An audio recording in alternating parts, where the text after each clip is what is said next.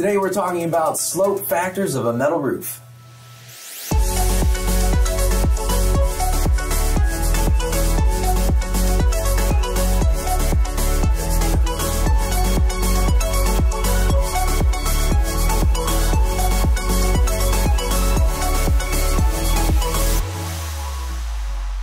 What's up guys, welcome back to Standing Seam Metal Roof Design Series here on the Metal Roofing channel. Jeff and Lori back. Thanks again for being here guys. We're talking about slope factors of a standing seam metal roof system. There's a lot of different things that can affect a roof's design, and slope is one of them. So let's first define what a low slope is and what a steep slope is according to us here at Sheffield.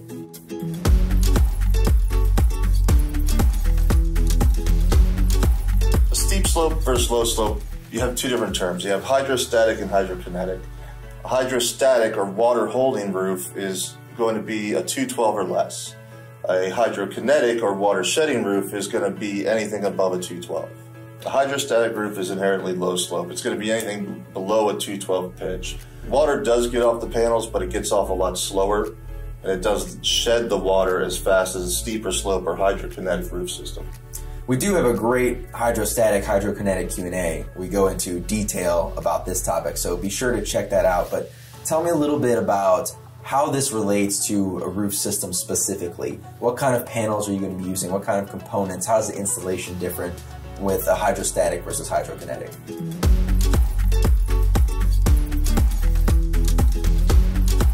The two main panels that we work with are mechanically seamed panels and snap block panels. Mechanically seamed is going to have a 180-degree seam. Snap block panels is going to do just what it says. It's going to snap lock together. So depending on which type roof system you have, either hydrostatic or hydrokinetic, low slope, steep slope, is going to depend on which panel profiles are available for your roof system. In a hydrokinetic system, either one would work, mechanical or snap block. In a hydrostatic system, you're going to want to go with a mechanically seamed panel.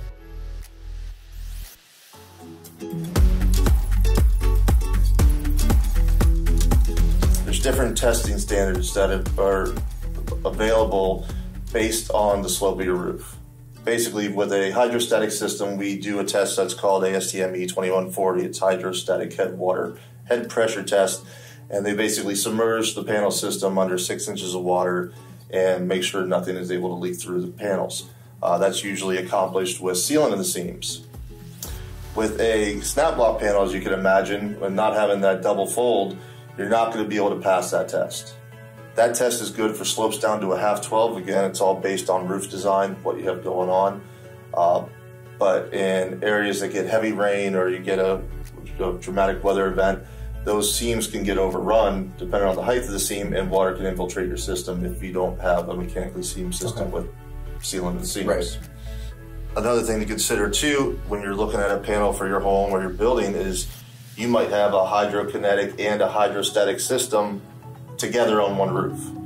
So one panel might not work, the same panel might not work for all areas of your roof system. You can break it up, especially if you're going, say with a, an 1.5-inch snap block system on the steeper portions and an 1.5-inch mechanical system on the lower portions. Your seam heights are about the same. Okay. So it won't affect the look that much.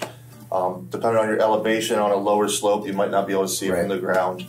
And I'll say too that when it comes to snap block panels, most of the industry, and depending on which panels you use with Sheffield, you don't want to go below a 312. Some of the panels we have rated are rated to go down below a 312, but not lower than a 2 when it comes to snap block panels. Okay.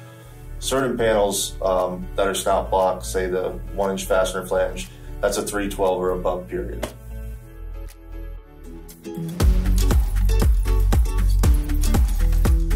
Sheffield Metals and the project design. We are here to lend to you our design assistance and our experience. So call us in on an early stage, an early phase. We're going to typically look at what you have for drawings at that point. And we might call out areas such as where you're building an internal gutter, where a high roof is dumping onto a lower roof. Areas where you have an exceptionally long run of panels at a very low slope, such as anything below a 212. We're going to ask about the considerations that went into that design. What was the intent of that? A steep slope pitching inward. Anything that's going against where we believe the roof design should naturally take you.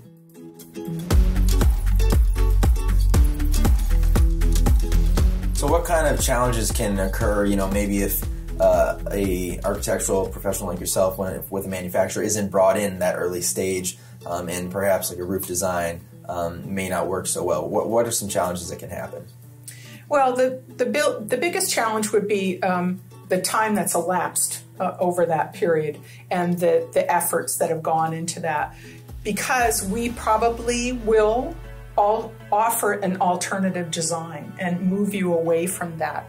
If there was such a low pitch that we're not comfortable with, we're going to ask for the consideration to put some pitch into that. So it could be some major work. It's so much easier to just call us in early on and let us work with you on that. A couple things I'll add just with that. It's easier to change things in the design phase than after it's already been built or contract documents have been set out. And you always want to make sure that water has a way to get off the roof properly, so it's not backing up and you're not stopping water flow. Yeah, and I think that's a great way to wrap up this episode. Be sure to subscribe to the channel so you can stay up to date with the next episode in the series of Standing Seam Metal Roof Design. Thanks again, Jeff and Lori.